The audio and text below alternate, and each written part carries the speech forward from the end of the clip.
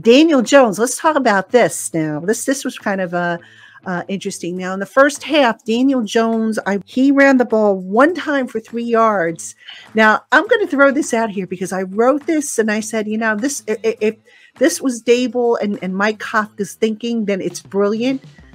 They didn't have Daniel Jones moving around a whole lot in the first half, and I wondered if perhaps that was because they wanted to lull Green Bay into thinking, yeah, Daniel's really limited.